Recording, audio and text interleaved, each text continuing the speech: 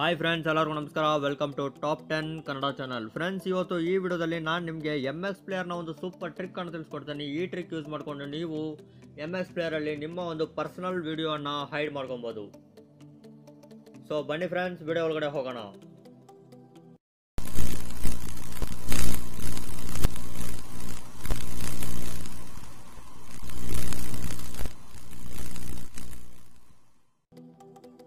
So friends, ನೀವು ನಿಮ್ಮ ಒಂದು ಮೊಬೈಲ್ನಲ್ಲಿ ಯಾವುದಾದ್ರೂ ಒಂದು ಪರ್ಸನಲ್ ವಿಡಿಯೋನ ಇಟ್ಕೊಂಡಿರ್ತೀರಾ. ಆ ಪರ್ಸನಲ್ ವಿಡಿಯೋನ ನಿಮ್ಮ ಫ್ರೆಂಡ್ಸ್ ಆಗಿರ್ಬೋದು, ಫ್ಯಾಮಿಲಿ ಮೆಂಬರ್ಸ್ ಆಗಿರ್ಬೋದು, ಯಾರಾದರೂ ಓಪನ್ ಮಾಡಿ ನೋಡ್ಬಿಡ್ತಾರೆ ಅಂತ ನೀವು ಅಂದ್ಕೊಂಡಿದ್ರೆ ಈ ವಿಡಿಯೋನ ಫಸ್ಟಿಂದ ಲಾಸ್ಟ್ವರೆಗೂ ನೋಡಿ.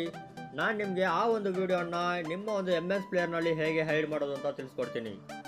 ಸೊ ಫ್ರೆಂಡ್ಸ್, ಇದಕ್ಕೋಸ್ಕರ ನೀವು ನಿಮ್ಮ ಮೊಬೈಲ್ನಲ್ಲಿರೋ MS ಪ್ಲೇಯರನ್ನು ಓಪನ್ ಮಾಡ್ಕೊಳ್ಳಿ. ಓಪನ್ ಮಾಡಾದ್ಮೇಲೆ ನೀವು ಯಾವ ವಿಡಿಯೋನ ಹೈಡ್ ಮಾಡಬೇಕು ಅಂದ್ಕೊಂಡಿದ್ದೀರೋ ಆ ವಿಡಿಯೋನ ಜಸ್ಟ್ ಕ್ಲಿಕ್ ಮಾಡಿ ಓಪನ್ ಮಾಡ್ಕೊಳ್ಳಿ. ಫಾರ್ ಎಕ್ಸಾಂಪಲ್, ನಾನು ವಾಟ್ಸಪ್ ವಿಡಿಯೋಸನ್ನು ಓಪನ್ ಮಾಡ್ತಾ ಇದ್ದೀನಿ. ಓಪನ್ ಮಾಡಾದ್ಮೇಲೆ ನೀವು ಯಾವ ವಿಡಿಯೋನ ಹೈಡ್ ಮಾಡಬೇಕು ಅಂದ್ಕೊಂಡಿದ್ದೀರೋ ಆ ವಿಡಿಯೋ ಮೇಲೆ ಲಾಂಗ್ ಹೋಲ್ಡ್ ಮಾಡಿ ಸೆಲೆಕ್ಟ್ ಮಾಡ್ಕೊಳ್ಳಿ.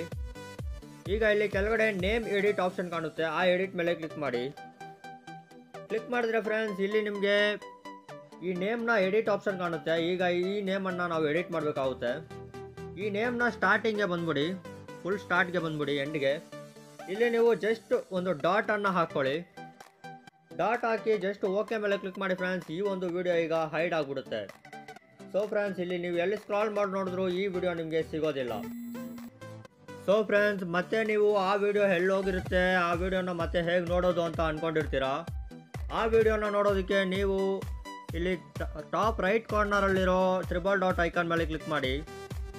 ಇಲ್ಲಿ ಸೆಟ್ಟಿಂಗ್ ಅಂತ ಆಪ್ಷನ್ ಇರುತ್ತೆ, ಸೆಟ್ಟಿಂಗ್ ಮೇಲೆ ಕ್ಲಿಕ್ ಮಾಡಿ. ಕ್ಲಿಕ್ ಮಾಡಾದ್ಮೇಲೆ ಫ್ರೆಂಡ್ಸ್, ಇಲ್ಲಿ ಲಿಸ್ಟ್ ಅಂತ ಆಪ್ಷನ್ ಇರುತ್ತೆ, ಫಸ್ಟ್ ಆಪ್ಷನ್, ಅದ್ರ ಮೇಲೆ ಕ್ಲಿಕ್ ಮಾಡ್ಕೊಳ್ಳಿ. ಇಲ್ಲಿ ಸ್ಕ್ರಾಲ್ ಮಾಡಿ ಡೆಡ್ ಎಂಡ್ಗೆ ಬಂದರೆ ನೀವು ಇಲ್ಲಿ show hidden files and folders ಅಂತ ಆಪ್ಷನ್ ಇರುತ್ತೆ, ಅದು ಡಿಸೇಬಲ್ ಆಗಿರುತ್ತೆ. ಅದನ್ನು ಟಿಕ್ ಮಾಡಿ ಎನೇಬಲ್ ಮಾಡ್ಕೊಳ್ಳಿ. ಈಗ ನೀವು ಅದೇ ಒಂದು ಫೋಲ್ಡರ್ಗೆ ಬ್ಯಾಕ್ ಬನ್ನಿ ಫ್ರೆಂಡ್ಸ್. ನಿಮಗೆ ಆ ಒಂದು ವಿಡಿಯೋ ಹೈಡ್ ಆಗಿರೋ ವಿಡಿಯೋ ಮತ್ತೆ ಅದೇ ಪ್ಲೇಸಲ್ಲಿ ಡಿಸ್ಪ್ಲೇ ಆಗುತ್ತೆ. ಸೊ ಫ್ರೆಂಡ್ಸ್, ಈ ವಿಡಿಯೋನ ಮತ್ತೆ ಅನ್ಹೈಡ್ ಮಾಡೋದಕ್ಕೆ ಅದೇ ಒಂದು ವಿಡಿಯೋನ ಲಾಂಗ್ ಹೋಲ್ಡ್ ಮಾಡ್ಕೊಳ್ಳಿ. ಲಾಂಗ್ ಹೋಲ್ಡ್ ಮಾಡಾದ್ಮೇಲೆ ಮತ್ತೆ ಆ ಒಂದು ಎಡಿಟ್ ಆಪ್ಷನ್ ಮೇಲೆ ಕ್ಲಿಕ್ ಮಾಡಿ.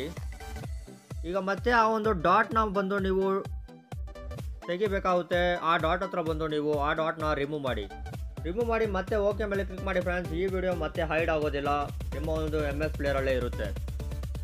ಸೊ ಫ್ರೆಂಡ್ಸ್, ಈ ವಿಡಿಯೋ ನಿಮ್ಗೆ ಇಷ್ಟ ಆಗಿದ್ರೆ ಲೈಕ್ ಮಾಡಿ, ಶೇರ್ ಮಾಡಿ. ಏನಾದರೂ ಡೌಟ್ ಇದ್ದರೆ ಕೆಳಗಡೆ ಕಮೆಂಟ್ ಬಾಕ್ಸಲ್ಲಿ ಕಮೆಂಟ್ ಮಾಡಿ. ಇದುವರೆಗೂ ಟಾಪ್ 10 ಕನ್ನಡ ಚಾನಲನ್ನು ಸಬ್ಸ್ಕ್ರೈಬ್ ಮಾಡಿಲ್ಲ ಅಂದರೆ ವಿಡಿಯೋ ಕೆಳಗಡೆ ಇರೋ ಸಬ್ಸ್ಕ್ರೈಬ್ ಬಟನನ್ನು ಕ್ಲಿಕ್ ಮಾಡ್ಕೊಳ್ಳಿ. ಹಾಗೆ ಅದ್ರ ಪಕ್ಕದಲ್ಲಿರೋ ಬೆಲ್ ಐಕಾನನ್ನು ಕ್ಲಿಕ್ ಮಾಡ್ಕೊಳ್ಳಿ.